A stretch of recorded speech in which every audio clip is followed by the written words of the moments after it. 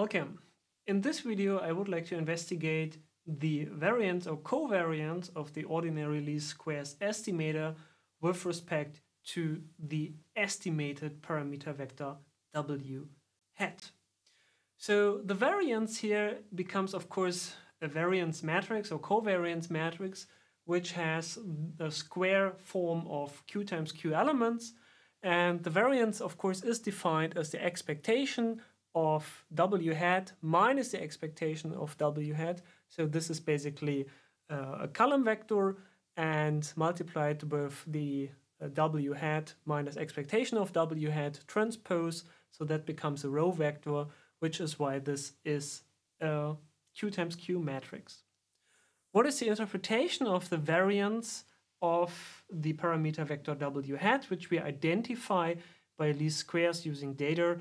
Of course, the interpretation is how uncertain it is to identify certain parameters, right? So we are interested in a variance matrix with rather low values inside because they would indicate that we are able to identify the parameter vector, which is encoded here in our system model, with a rather high likely accurate probability. Okay, let's investigate the variance a little bit more closely by inserting what we already know.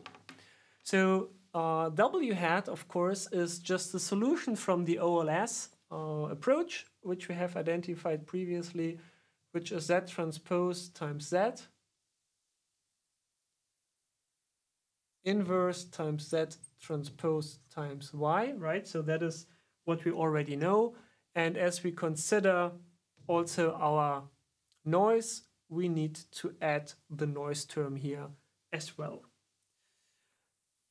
The expectation of W hat using these three assumptions from the previous video on the bias property of the ordinary least squares estimator, of course, says that the expectation of W hat is W, because we have proven in the previous video that applying these assumptions that the ordinary least squares estimator is a bias-free estimator. Okay, and with these three assumptions and these intermediate findings, if we plug these intermediate findings in and calculate everything with each other, so I'm just skipping here one or two manual calculation steps, what we get is that the variance of W hat is that transpose times that inverse times that transpose times the expectation of nu times nu transpose, nu again here as the vector of random noise, times that transpose times that inverse. So as I said, I'm just skipping here 2 or 3 intermediate steps. However, what we have done so far is just we have inserted our intermediate findings for omega hat and for the expectation of omega hat, and then basically just did this multiplication of these two parenthesis terms. Okay, so this is our intermediate finding. And in order to analyze this further, we need to make some assumption how the noise of, or the noise, which is represented here by nu, is basically shaped in terms of its variance, because this expectation of nu times nu transpose, if we have a look at this here, this is basically the variance of nu when we consider that the expectation of nu is 0, which we did in the previous video. So this expectation of nu times nu transpose is basically the variance. And there we apply another first and last assumption for this investigation. And we will assume as a first and last assumption that the noise has a constant variance. And that is variance of nu is sigma nu square times the identity matrix. So that means that every element of this noise vector has the same and constant variance, which is sigma nu square times an identity matrix, right? So this is our assumption here. And this basically means that over time, especially the noise process is constant, it does not change its variance, and it's basically just a constant variance for all n or capital N measurement points. With this assumption, which we can directly plug in for this one, so if we apply that, we get the variance of W hat, plugging that in, and putting this sigma nu square to the front and considering that it's multiplied with the identity matrix, what we get is sigma nu square times that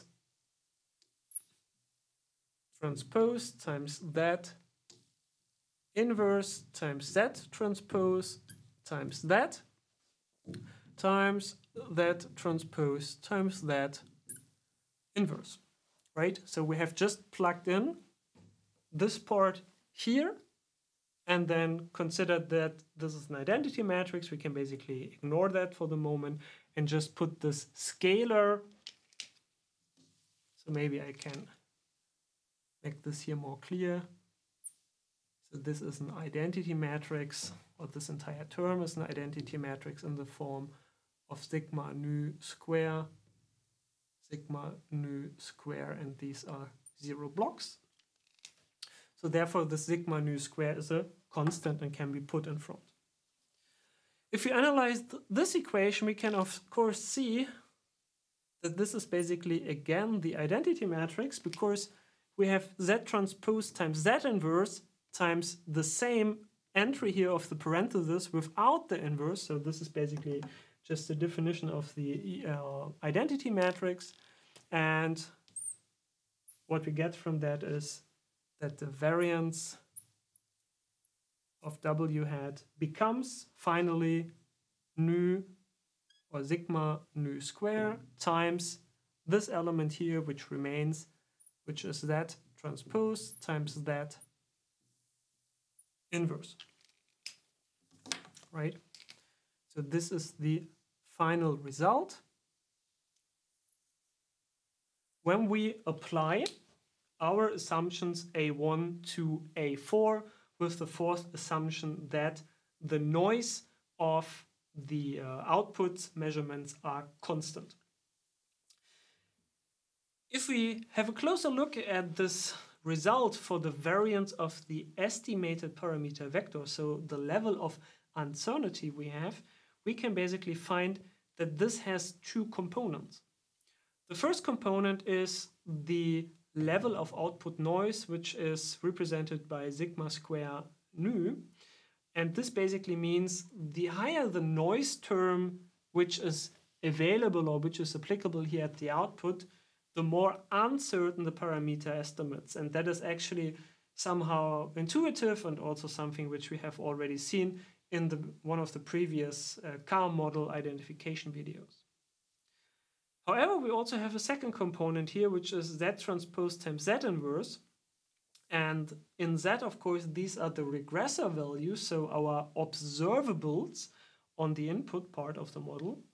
And this means that the data which we store in the regressor matrix seems to have also an impact on the uncertainty of the parameter estimate. So that means if we have, let's say, a bad day and in Z there is insufficient data which is not information rich, obviously it can happen that the variance and therefore the uncertainty of identifying the parameters can go up, or on the other way, if we collect suitable data so that this basically becomes a very small variance matrix, then the uncertainty of the parameter estimate can be decreased, right? So two components: output noise level and data distribution or data collection saved in the regressor matrix. Actually, what we can also find is, we don't prove it here formally, but we can also find that the OLS, so the ordinary least squares estimator, is also a so-called efficient estimator, which basically means that you cannot find any other linear estimator or linear approach which is able to come up with a bias-free estimate which has a lower variance as the ordinary least squares, which is why we call the ordinary least squares estimator efficient, because it has also the lowest amount of variance under all linear estimator approaches. What this in practice will basically mean, we will also see in more detail in the next video, where we will consider different uncertainty measures by, again, our simulative car example. See you then.